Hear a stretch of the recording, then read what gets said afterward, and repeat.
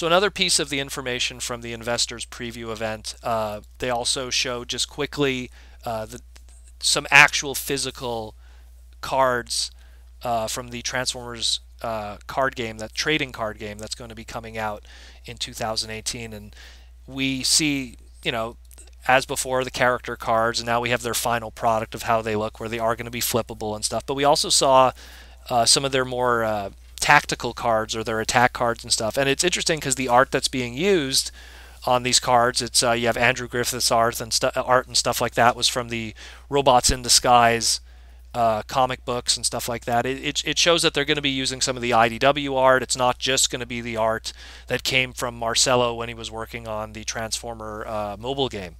So it looks like art is going to be sourced from different areas to make up different cards. But it's just a small piece of news, but at least it confirms that we're not just going to have one art style that's going to be used across the cards.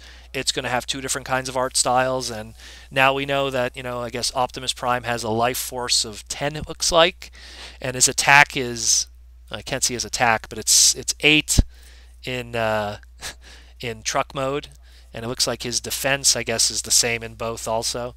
It's kind of interesting. I'm just trying to break down what's going on here, and it says when Optimus Prime changes to it's hard to read it because it's small, to this mode, draw a card.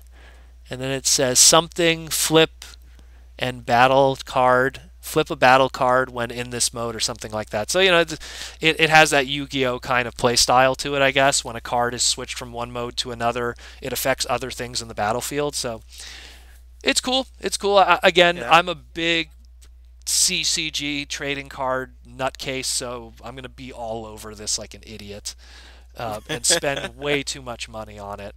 But yeah, so this is another thing. We'll post the images. I'll try to. Hopefully there'll be better images of these cards by the time I do the editing for this. But I'll post what I can.